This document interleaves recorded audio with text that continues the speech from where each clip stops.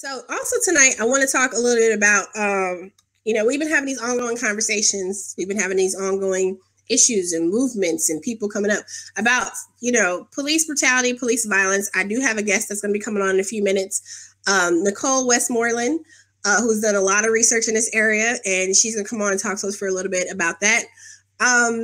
Just earlier today or yesterday, the city of New York settled with Akai Gurley's family. I believe it was for $4 million. The New York Housing Authority also settled for a smaller amount, and then Peter Lang, the officer who shot him, I think he paid $25,000 out. So that's something else that happened, and we look at these. I have my caller is here. Nicole, how are you? I'm great. How are you? I am wonderful. So as I was just saying, everyone, I am being joined by Nicole Westmoreland. She comes to me highly recommended. Nicole, if you just want to introduce yourself to everyone and then just give us a little brief background on some of the research you've been doing. Okay. Well, first, thank you for having me on the show. It's an honor. Thank you. Thank you so much for being here. I appreciate it. Of course. My name is Nicole Westmoreland. I am currently a third-year law student at Stetson University College of Law located in Tampa, Florida. And I am also a social justice concentration. So I have been doing extensive research on how to implement equality under the law within the criminal justice system. Nice. Okay. Very cool. So you say you're a social justice major. Yes. Focus, concentration. That's pretty awesome.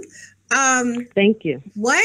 So with your research, so looking at ways to, bring equality into the criminal justice system, what are some of the areas that you focused on, and maybe what are some of the things that you have found that are areas that need that focus, maybe the most if you're going to prioritize? Okay, so the first thing that you have to do is identify the problem. Once you identify the problem, you have to find solutions. Once you find solutions, you have to actually implement solutions. Right. So identifying the problem. Statistics has proven that our criminal justice system is flawed from start to finish, disproportionately against blacks, from traffic stops to searches, investigations, arrests, prosecutions, convictions, sentencing, and the preservation of life. Right. Now, it is hard to fix a whole bunch of problems at one time. So I chose to work on the inequality of the preservation of Black lives first. The right to live is arguably the most important right that you have. So it's headline news. It's been headline news for the past few years on police killings of Blacks. Now, police killing of Blacks has been going on way before the last few years, but right now the unrest is at an all-time high. So next, we've identified the problem. It's no secret. Black lives are disproportionately being taken by police officers. So now we have to discuss and we have to find solutions. Now, we can tell Blacks how to deal better with police. We can tell them to put their hands up higher or be respectful, more respectful. And all of these solutions could arguably be helpful. But usually in the criminal justice system, under the law, we do not first focus on what victims should do not to become victims. We focus on the assailant. Right, exactly. Right. So several solutions have been suggested by several individuals, intelligent individuals. Let's do body cameras, more training, better hiring practicing, counseling, etc. And all of these solutions, using a holistic approach, they may prove to be beneficial. But in our criminal justice system, the main solution that is implemented to deter and stop crime is punishment. Mm-hmm. If you are a criminal or if you commit a crime, you are punished. Certain activity is designated as a crime so that those acts can be punished. We've probably all heard the saying, right? You do the crime, you do the time. So if all men are created equal under the law, then police officers should be no exception. Right, exactly. So like just so, and looking at, like you said, I mean, this has been going on. I mean, we all know anecdotally this has been a problem really since we had the codification of police in the United States. When we look at, you know, the way they were used during slavery and post slavery, but as we come more into this modern era, right? You know, post, right. Let's just say post Rodney King. I mean, I know for most of us, for most of our age group, Rodney King, for a lot of us, if you're old enough to have remembered seeing on TV, was really like was such a glaring and blatant incident of police brutality that was caught on videotape, right? And we've seen that continue like now over the past few years, like you were saying, we have these instances of not just police brutality, but police killings, police murdering of people at higher proportions based on race. Whereas even though we have that proof, right, of what's happening, we still have that same, oh, I fear for my life. Even when it's like, really, you fear for your life when they're running in the other direction, so you had to shoot them 17 times in the back or whatever ridiculous scenario rises, and we still see prosecutors like this. This is you never see this in any other scenario. You never see prosecutors who, like you just said, their job is to prosecute people. They're responsible for getting justice for the system, right? For the state. They represent the state. They represent whatever local body they're appointed by. But this is the one area where you see most prosecutors would bend over backwards to actually get defendants off. So what do you like, and what you've been looking at, especially being down there in Florida? So what kind of like have you seen, if anything, in like research or any of your thoughts or whatever about that relationship in the system? Well, let me back up. Let's talk about Milwaukee for a second, if we can, to talk about. Right. So after the police killing of Mr. Smith, a 23-year-old black male, Sheriff David Clark gave a press conference. And in this press conference, Sheriff Clark he was in the process of listing Mr. Smith and the other male that was with Mr. Smith. He was listing their arrest record. And he was not shy in voicing his opinion on what happens if you dismiss a case or you don't take individuals to trial or you don't punish them or severely punish them. And Sheriff Clark stated that by not doing this, by not punishing, that tells individuals that's involved that not much is going to happen to them. And then they tend to repeat the behavior. Yep. Sheriff Clark stated that's how the human behavior works. And his solution was to punish unwanted behavior. And he stated that if you do that, you'll see less of it. And if you do not punish, if you do nothing about unwanted behavior, then you will see a repeat and you'll see more of it. Well, Mr. Clark was stating those opinions and solutions and proposed solutions to individuals such as Mr. Smith. Right. But wouldn't the same hold true with police officers? If police officers are if police officers are not being prosecuted, if they're not being punished, then even according to Mr. Clark, that if an individual is not punished, that they're going to repeat that behavior, and in fact, you'll even see more of it. Well, and it just seems like when you accept, like, it's just like like with children, right? If you let your kids say, well, I didn't mean to, even when it's very obvious. I mean, little kids will do stuff sometimes on purpose just because they can, because they're allowed to do it. And whether cops are shooting people or killing people on purpose, or whether they're being reckless, whatever it actually is going on. But the point is, like, if there is no repercussion, because if all I have to do is say the magical words after the fact, oh, I feel for my life. If all you have to do is remember one of those magical phrases, then everything's fine and you go on about your business. Like, some of these people have so many different incidences, multiple shootings on their jackets, and it's like, hey, no big. We'll just pay out to the families or pay out whatever claims, and you're back on the street, back pay, whatever. And it doesn't seem like there's any incentive for police officers to improve as a whole, in their behavior and in their conduct and interacting in many of these instances. Right. And, police officers are not just not receiving criminal punishment. Like you just said, it's even in the civil aspect, even if the families get paid off, often it's not by the police officers. His personal money has absolutely nothing to do with it. So if he's not being punished criminally, and he's not being punished civilly. And punishment is actually the bedrock of our criminal justice system. It's what has been chosen to stop and deter crime. Then what is that telling police officers? Well, we know what's happening. We know two things is happening. We know that police officers are not being punished.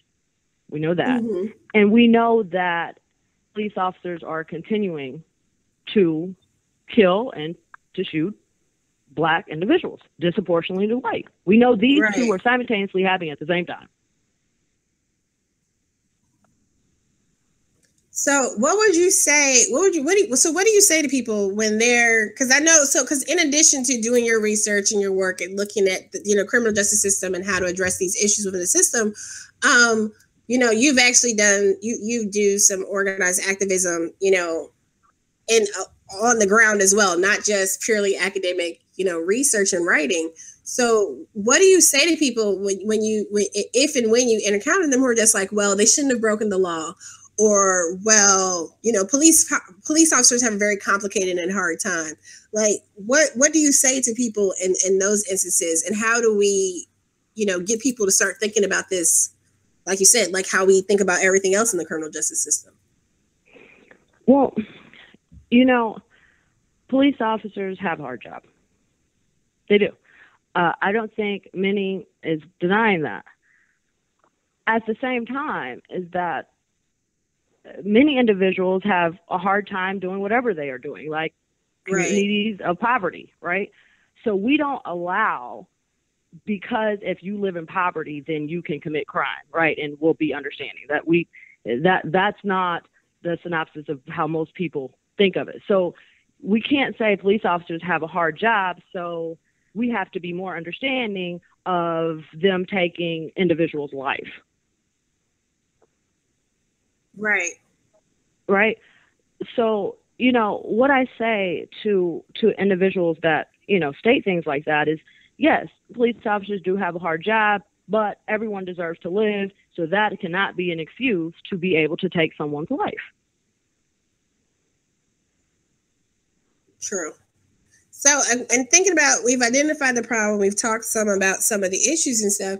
So what, if anything, do you see as suggestions or changes that people should actually be advocating for, right? Like, I know there's a lot of movement towards looking at these national broader strategies, trying to get the federal government to step in. Well, let me back up for a second. So I don't know if you've looked into this but have you looked at the difference of, like, if we're looking at just regular state and local actors, intervening and making changes in the, or holding accountability versus the DOJ, federal government stepped in? Because it seems like it's a different standard, right? Like, if the DOJ is going to do something, what they can actually do is rather limited in comparison to what state and local actors can actually do. Right. I mean, I think that is going to definitely be a holistic approach, right? So we need everyone's help. But I think that the community coming out the way so many of them have over the past few years with the headline news police killings is also a big help, because it is applying pressure to individuals that have the ability and have the authority to make decisions, to issue out punishment and arrest and grand jury investigations, things of that nature. It is putting pressure on them and holding them accountable to their elected positions. So I think everything needs to continue to happen, right? I hear a lot of individuals say, well, you keep protesting and you're singing songs and you're standing in front of buildings, but you have to change it through the law. You need to do more. Let's stop talking about it. Let's do something about it. Mm-hmm. No, you do all. Because you have to bring awareness, like we talked about identifying the problem. You have to bring awareness to even get individuals on board to fight for anything, right?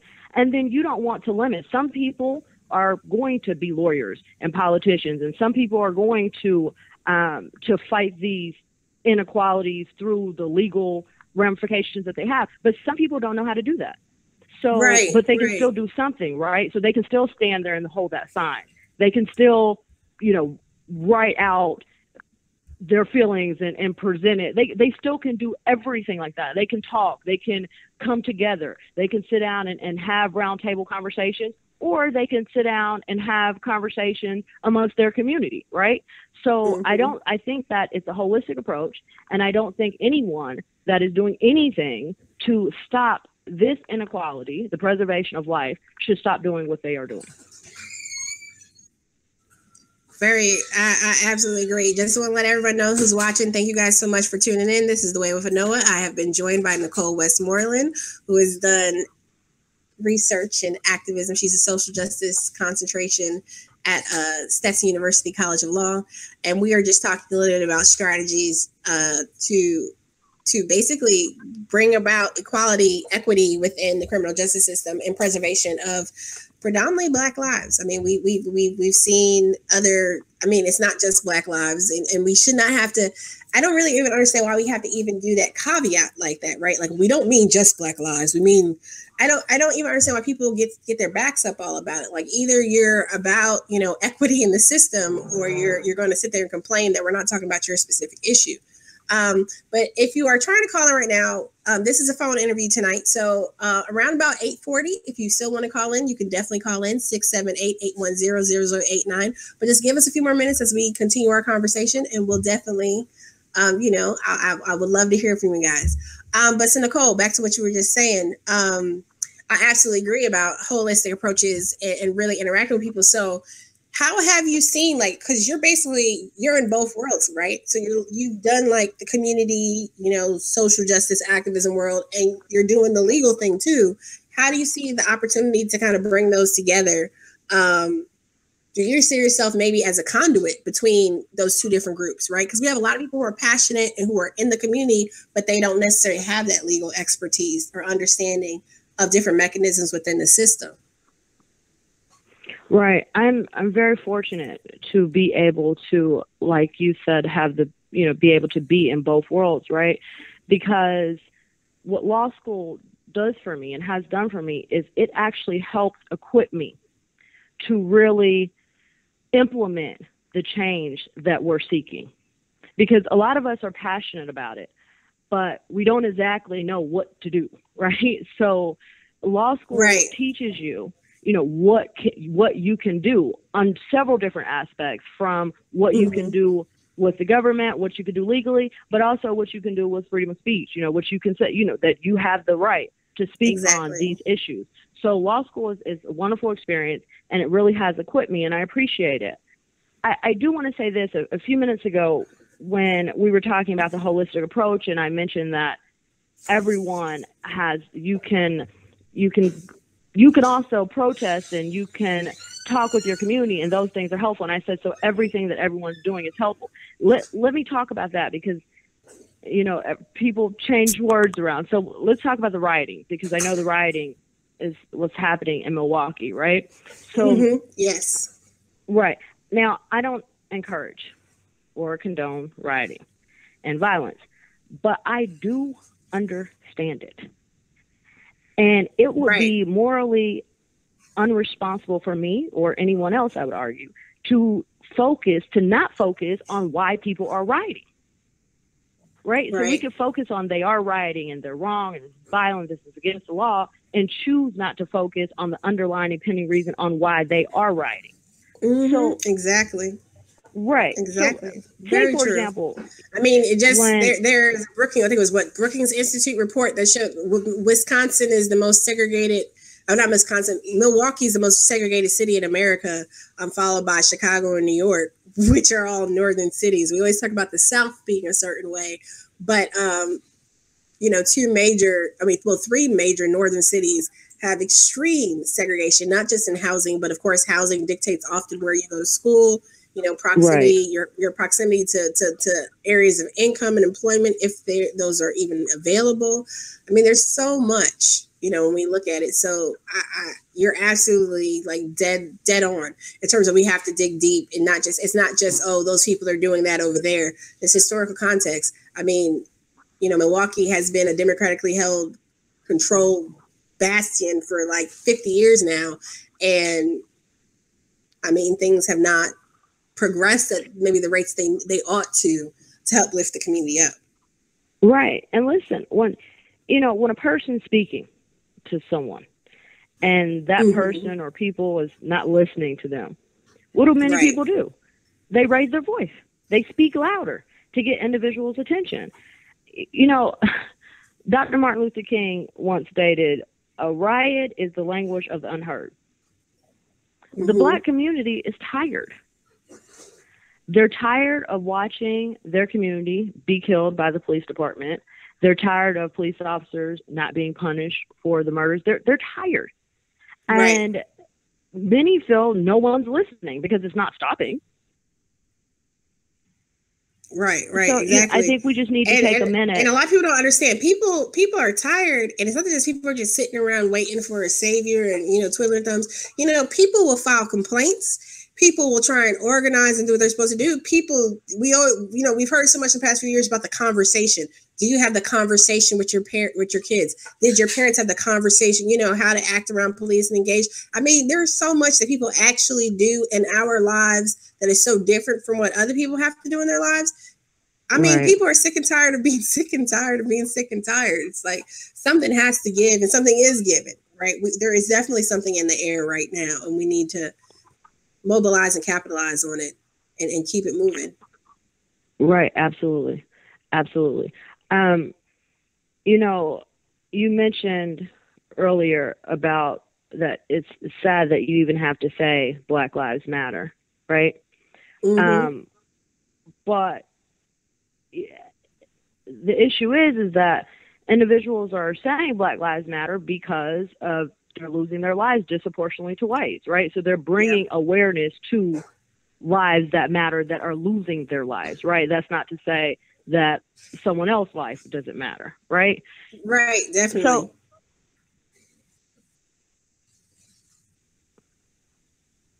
definitely. So tell me, with your research and stuff, what do you hope to do and what are the next steps for you? Well, so like I mentioned, graduation is around the corner. I'm very happy for that. Awesome. And I'm going to do criminal law. I'm going to do criminal defense law, and I'm also going to do civil rights litigation. Very good. Yes. Yep. So I definitely look forward to it. And, change happens one person at a time. It definitely does. And we need more social justice warriors like you out there in the field making it happen. Absolutely. Well, Nicole, I appreciate you so much. I hope this is the first of several conversations to come. I'm going to let some of these antsy people call in now. But I thank you so much for calling in and taking some time to discuss this issue with me because, it helps provide a little bit of context and we can definitely, I'll definitely have you back on. We can definitely talk some more. And I'd love once you, get your first piece published for you to come back on and talk about that as well. Thank you. I appreciate it. I'll speak to you soon. Thank you, Nicole. Appreciate you. Bye-bye. Bye. All right, you guys, that was just Nicole Westmoreland. She is a third year at Stetson Law Schools, and she with the social justice concentration. We need social justice warriors. I was just having a conversation with one of my white brethren the other day who was basically explaining, like, being white, I feel like I don't want to take, attention away by speaking out. We need social justice warriors across the board. We need folks who are willing to use their voice and stand up and speak out against inequality and lift up opportunities for equity and equality in the system, wherever that may be.